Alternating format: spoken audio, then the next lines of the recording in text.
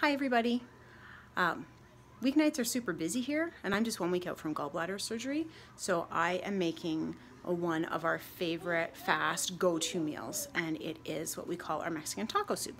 So it only has a few ingredients. It cooks up really fast, and I thought, hey, maybe you guys would be interested in seeing this. So I can't figure out how to flip my phone around, so the video around, so here I'll just do this. So we've got 1 liter of the tomato soup, a can of black beans, and a can of corn.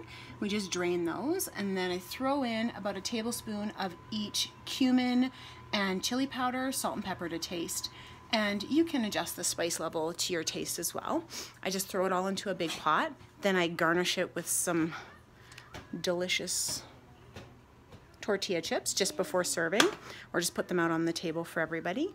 And yeah, it's really simple. It cooks up really fast, just really however long it takes to warm it up, and it's pretty inexpensive to make too, which is nice, especially for well, for all of us really.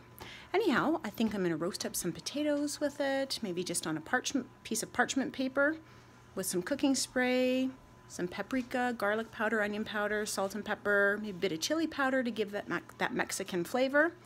And that's going to be our supper tonight. So let me know if you try it. It's, again, just 1 liter of tomato soup. I like the Imagine Creamy Tomato because it's dairy-free, black beans, and 1 can of corn. Enjoy.